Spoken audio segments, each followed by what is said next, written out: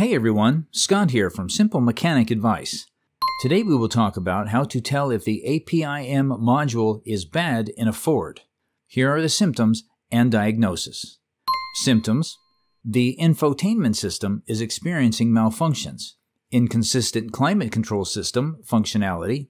There are electronic system-related warning lights illuminated on the dashboard. Some vehicle features are not responsive to the dashboard control. Periodical malfunctions with the vehicle's electronic systems. If your car is displaying the following symptoms, it's likely that the APIM module is defective. Use the following steps to diagnose the problem. Use a diagnostic tool, preferably the OBD2 scanner, to read the errors. Search for the OBD2 port situated directly below the steering wheel on the driver's side of your car. Next, turn off your car and connect the OBD2 scanner to the port. Once successfully connected, the scanner will showcase all error codes. Take note of all the error codes. You can research individual meanings and fixes online.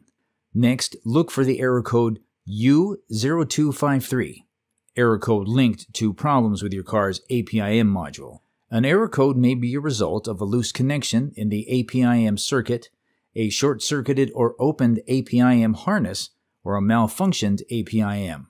If you see this error code, then your APIM has a problem. Additionally, examine the connections and wiring of your APIM module. Look for any indications of damage or corrosion to the wire, or loose connections, or damage to the module.